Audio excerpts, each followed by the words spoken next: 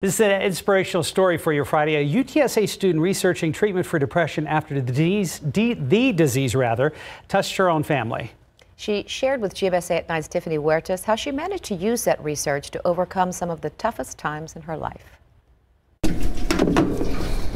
This is the lab at UTSA where chemistry student Lene Massey spends her time learning and discovering. I worked on 3 different projects in this group, all developing new chemical reactions. I spent a summer at Berkeley. But it hasn't been an easy journey.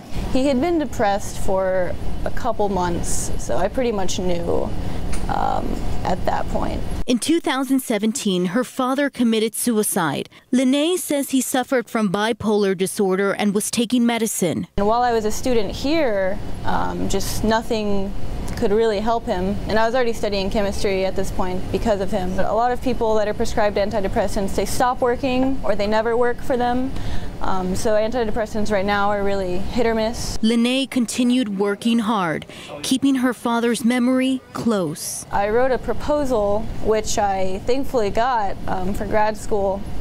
And the proposal was basically psychedelic drugs are like a model for like what could be a new type of antidepressants, and just like synthesizing and testing those. Lene starts grad school in the fall and wants to honor her father the best way she knows how. People that are sick, that have no hope, there's no medicines that can help me. I want to be a part of a team that makes those medicines. Tiffany Huertas, KSAT 12 News.